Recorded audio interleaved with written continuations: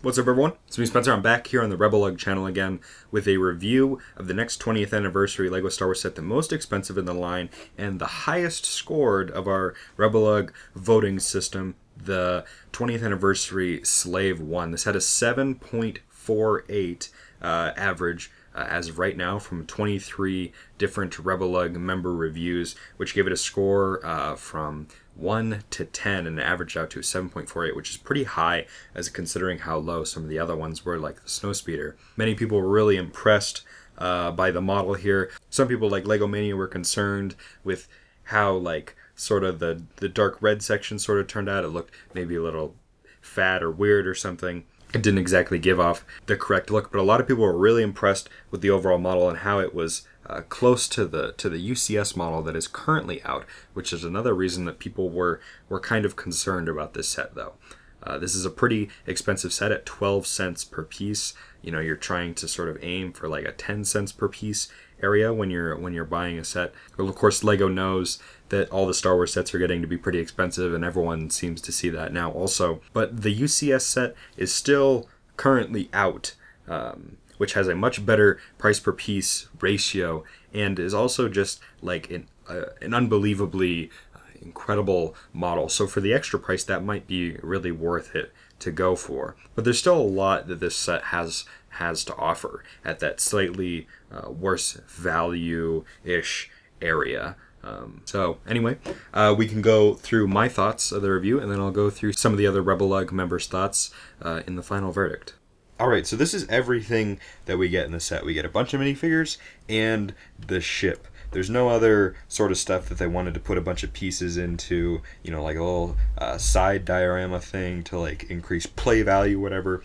They just put all their pieces and all their effort into making one really good looking model here, one really good looking ship. And let me tell you, it really is a good looking ship. It shares a lot of the design features and a lot of the design techniques from the UCS model, and some of those parts I think it actually even does better than the UCS model. Of course, it is a much smaller scale, but it was cool to see that they were able to take a lot of the things that they learned from the UCS model and try and bring them down into this smaller playset model. Even though I bet the UCS model is probably like a better, I don't know, value in terms of like just how enormous it is, the real, you know, like scope of the model compared to this one. This one is a really solid looking set, one of the best looking Lego sets that I've ever seen in person, which means that they've really gotten good at figuring out the Slave one in particular. I wish that same sort of thing applied to other, you know, UCS sets that are also smaller, you know, lower level sets like this, you know, like the Millennium Falcon, the scaling and stuff on the lower end, $120 to $50 Millennium Falcon is certainly not as good as the UCS model, but I don't know if that's exactly really a fair comparison. You know, we can at least see that they're trying. As for things that I think they've done a little bit better here, it's probably going to mostly come down to like this dark red, I mean, you know, shielding thing, or I don't know what you would call it, around the back of the Slave one. I don't know if dark red's exactly the right color, but I think it definitely works better than reddish brown, which is kind of the only other option that they have in this scenario. They've used a bunch of these slope wedge pieces right here, which I think start to give sort of a better look than the UCS model did, because this is such a difficult look to achieve. You know, they didn't do it perfectly here, they didn't do it perfectly there. It's going to have a lot of corners in it, a lot of jagged edges in it, when it's really just supposed to be like a smooth, very curvy, you know, thing. I really have no idea what to call it, just like the back shield or whatever. These pieces may have come in a different color, or maybe they're already come out in dark red, but I've never seen them before. This is the first time I'm seeing them anywhere. No super immediate useful ideas come to mind, but I'm sure that having like this wedge and slope combination here is going to be useful for some people. Maybe this could come out to be like some really cool roofing tile for someone. I'm not really sure. You'll also notice that I have this little dark gray thing here on the back, just helping it stand up. That's because if you try and just sort of precariously balance it, like in this position, there's certain spots on my table where that'll work, but I would never end up leaving it like that because it's just inevitably going to fall. So I mean, if they were going to put pieces into something else in the mock, I would say, you know, make it sort of a display stand or something. I'm thinking about making my own custom display stand. If you guys are interested in a tutorial for that, let me know in the comments. Otherwise, when you have the set and you want to, you know, put it on your shelf or something when you aren't playing with it, as this is definitely more of a play model than the UCS model, you're just kind of supposed to sort of put it like this, which I guess is technically its landing position. This is where, you know, the entrance ramp is and stuff, but it doesn't look as cool for display purposes as, you know, trying to get it in sort of a flying position. You also notice that as I picked it up, these wing pieces, if you look right here, these things, they move with the orientation of the ship just based on gravity. In addition to that, there's a seat in the cockpit where you would of course put Boba Fett that does the same thing as that. We close him up, and then when we pull it up, he gets put into the correct sort of position. In his orientation, it doesn't work quite as well as the side wings. He slowly has to sort of like get knocked into place, but the concept sort of works. When it's facing straight up, he's generally facing straight up, and when he's straight down, he's usually, you know, right side up. So I can pop him out of there now. There's actually a proper way that you're supposed to fly this ship that I haven't been doing this entire review. Maybe I should have been, but there's a handle on the back of the ship integrated into like the greebles of the back. Normally it's pretty lame when the back, you know, is just a bunch of anti-studs, and it just looks sort of like they didn't have the budget to do anything for the back, which, you know, is like almost always the case, but it sort of works in this case because the back of the Slave 1 is pretty ugly and sort of looks like this. It just, you know, probably has some smoother sections and a lot more greebling. But there's a handle right here made out of Technic connectors that folds out. It's also like heavily built into the frame that lets you fly the ship, you know, like so. This is a really great and convenient design feature where, you know, just some cool design came together with a play feature and made for, oops, it looks like Boba Fett's cockpit has kind of been totally flipped around in there. I'm not going to bother fixing that, it's part of the set. For swooshability, this gets a 10 out of 10 in my opinion. Also seamlessly integrated into the back, you'll find these red tabs here, which are some new pieces that I've never seen before. You guys can let me know down in the comments if they're new or if you've seen them in other sets before. But those activate the spring-loaded shooters right there all the way on the front of the ship. When I was building it, I was like, how are they going to activate these shooters? Is it going to be... I don't see the mechanism yet. Is it just going to be like a really lame activation method? Well, it's actually these very well integrated ones here on the back. Although they did make them red so that you would know that like that's the thing you're supposed to play with, they don't actually stand out too horribly in my opinion. So I guess for review purposes, I'll demonstrate stud shooters. I'm sure you guys have seen stud shooters before, or not stud shooters, spring-loaded shooters. Very cool, thank you. Since these laser bolts are green, they sort of, you know, blend into the texturing of the sand green and the dark green here on the front of the ship. I suppose it works for me, but, you know, LEGO always has to put this sort of playability into the ship, and I think I'm fine with it in this case, even though they've had definitely much better cases of the blaster bolts being totally hidden. There definitely isn't any sort of thing resembling this look here on the actual Slave 1. But I think if they just made this, you know, like a couple arch pieces and just continued this texture up, this certainly would have looked really strange in the context of the entire ship.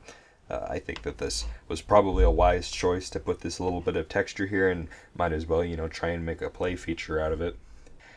The construction involving anything that's dark green and sand green on the ship is really, really the strongest part of the construction on the ship. Even though, you know, the dark red parts aren't that bad, they just aren't as capably built with LEGO as basically this front section here.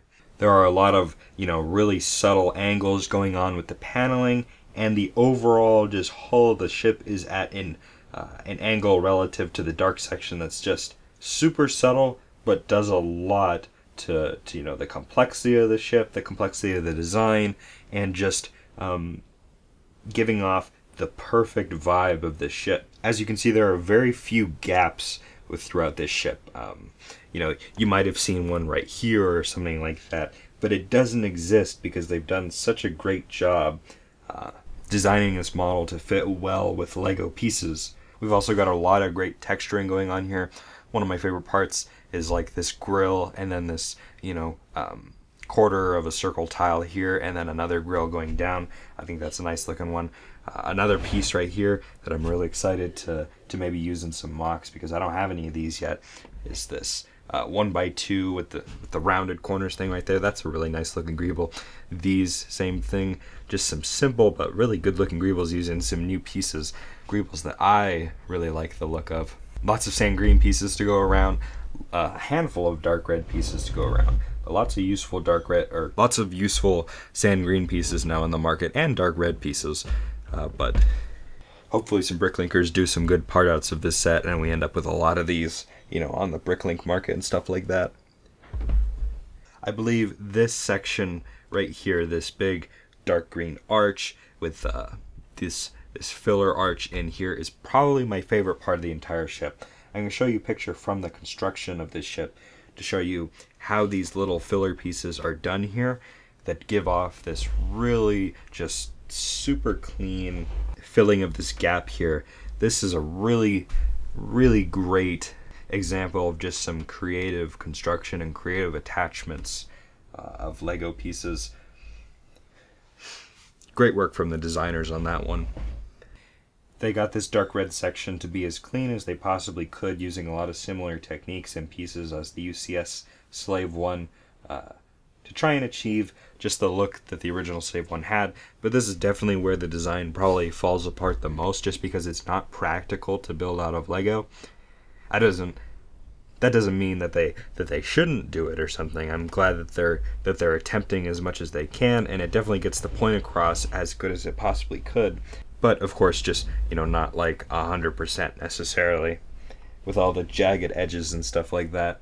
They try to integrate some of like the scratched off paint and stuff like that with these light gray pieces down here at the bottom, and just a handful of other light gray pieces around, you know, the whole area of the ship. You'll notice some new 1x3 jumper pieces right there, kind of just buried beneath the dark green arch that I was talking about. That's them. That's one of them right there, and there's, you know, another one over here, and on the other side, of course, the arch just sort of rests on them. I think probably because they couldn't put, you know, like regular studs there because they have the logo on them, and that would make it an illegal building technique or something like that.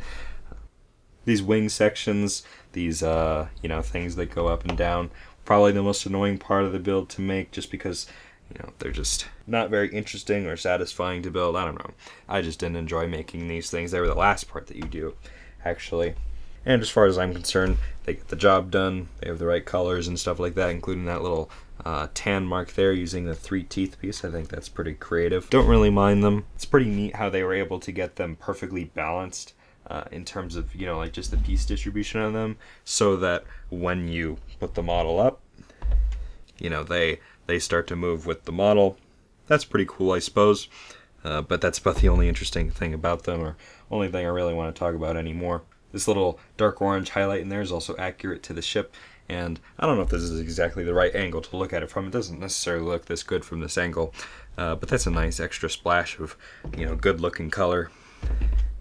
Try and give you a better angle of that I'm more or less looking at. Kind of from there. More of a top view is a better look for that. This is a great looking angle of the ship, in my opinion here. This is an angle familiar to the movies, I believe, that has been made really good looking because they put so much effort into just the subtle angles and subtle details of the ship so far. Even though this is supposed to be like, you know, a lower end model, not the UCS model, they've really achieved a lot of the intricacies of a model like the UCS model.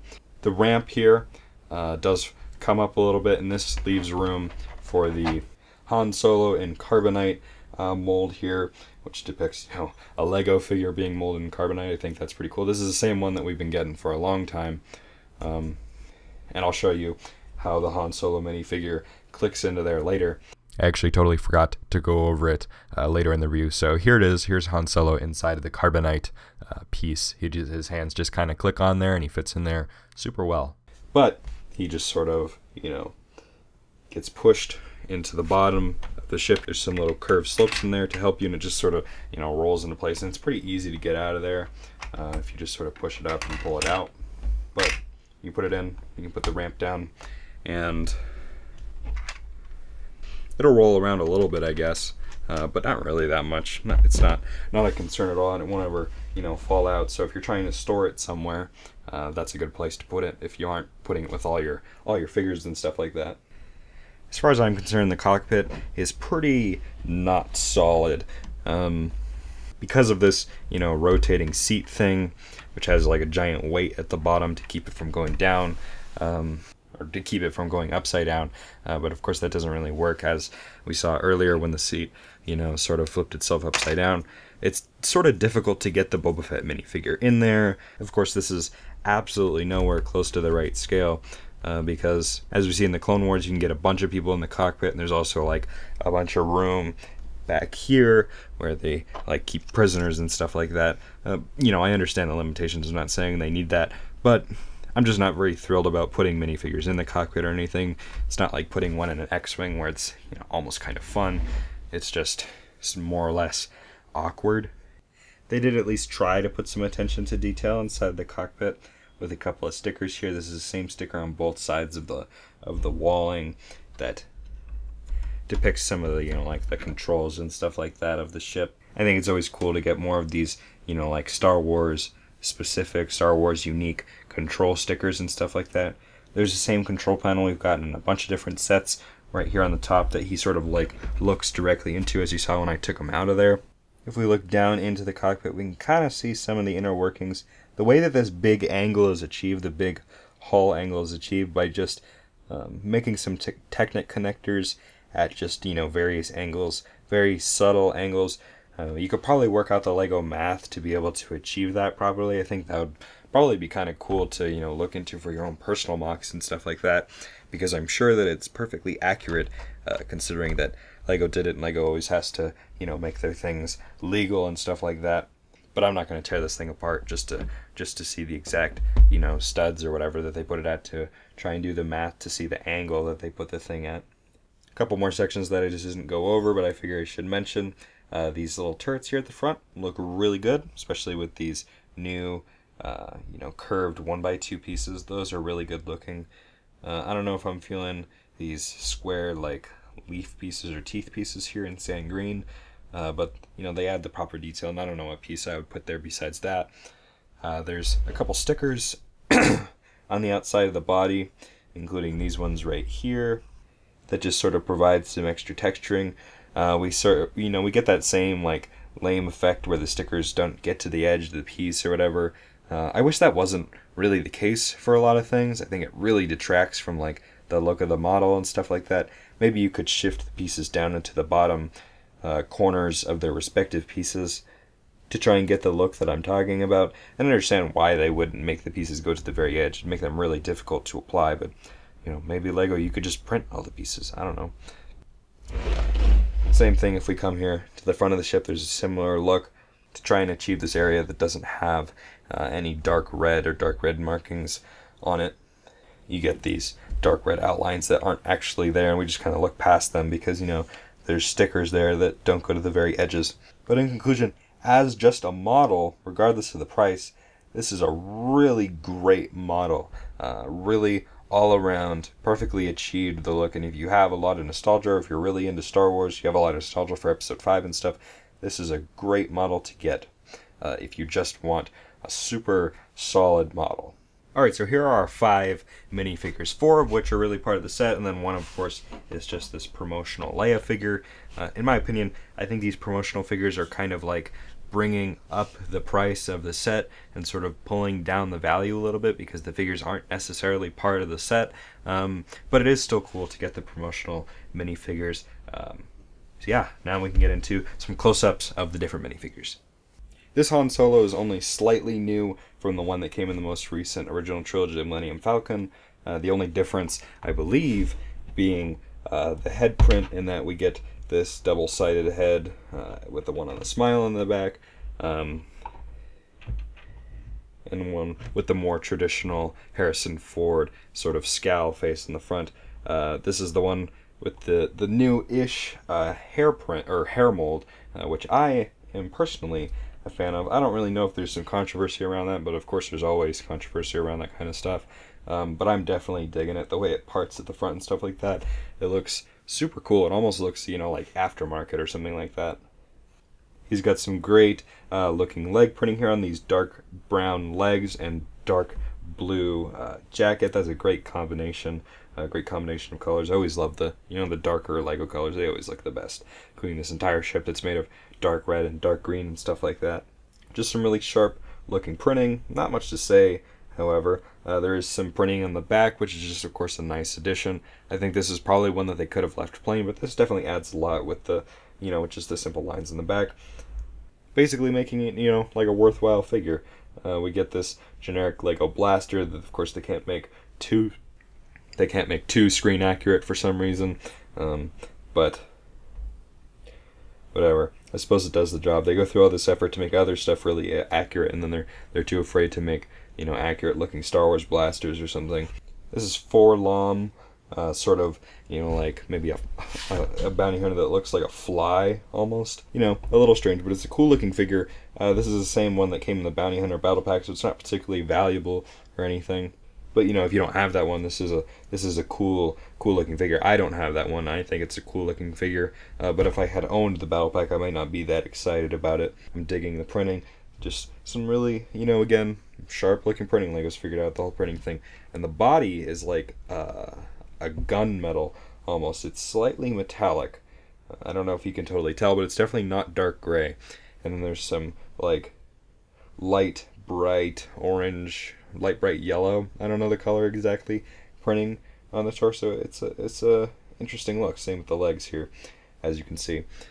And then he comes with this generic Lego rifle. This is probably the most valuable figure in the set. This is the one everyone's here for if they're trying to get the figures, if they collect figures or something like that. This is Zuckuss, a figure that's never been made in Lego before, and a very interesting figure at that. This is of course the first model of this figure, unlike the Boba Fett that's coming up that's been in, you know, like a $25 set or something. This is one that's totally exclusive to the set. Since there's no like joints in the legs, they're able to get some really great looking printing here on the front, where like they have this, you know, sort of long dress-ish kind of mold piece that they've started using here instead of just using 2x2x2 slopes. They're able to get just because this is like the face of a brick almost, they're able to get just really consistent printing across the entire front of the figure. And then of course we get this totally molded, new mold, exclusive mold head for Zuckuss here, which has detailing throughout the back and around to the front, and it looks like probably some silver paint and silver printing there to get that. I highly doubt it's, you know, like dual mold. Doesn't look like it. We get some printing on the back of the torso, and then even printing on the back of the dress sort of piece. This is an interesting piece that I haven't gotten before this, even though I kind of knew it existed. This may be new in dark brown. I can't check right now because Bricklink daily maintenance is happening. They even have printing on this concave surface here of the legs, which I think is, you know, just a really cool addition. There's like black lines that go down that make it just seem more like, you know, a fabric dragging behind him.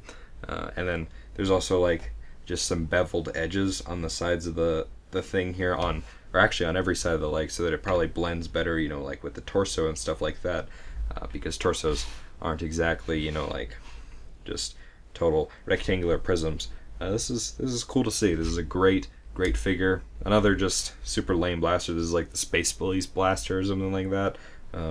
But it gets the job done for another Star Wars bounty hunter. Definitely a fan favorites. You know, bounty hunters are the coolest. Now we have Boba Fett, of course, basically the main star of the ship. This is a Boba Fett that's come in a, you know, like that $20 carbon freezing chamber set, so there's not a lot new to see here, but it's still a very cool Boba Fett. If they wanted to make this a really cool Boba Fett, they could have done, you know, the arm printing like they have on the like ultra rare Boba Fett from the original Cloud City set, of which they made the Lando for the promotional figure in that other set. I don't remember exactly which one that was. But this is still a really impressive figure for LEGO, as all their figures are now. They're getting super, super impressive sand green helmet, sand green jetpack, and stuff like that. If we take off the helmet, there's just, a really lame clone face, but I guess it's appropriate here, seeing as Boba Fett is a clone. I'll let it pass. We have this printed pauldron thing here on the side. This is really nice looking with the dark orange printing and dark tan makeup. If you're into, making just minifigure barf or whatever, this is definitely a cool thing to get. There's a lot of cool minifigure barf in this set, honestly. We get just another generic blaster. This one, they at least tried to mod a little bit with, the black lightsaber hilt on the front, which is really cool to see. I like these black lightsaber hilts. And then I suppose I like it when they try and just mod the guns to make them a little bit less generic, but, still pretty lame.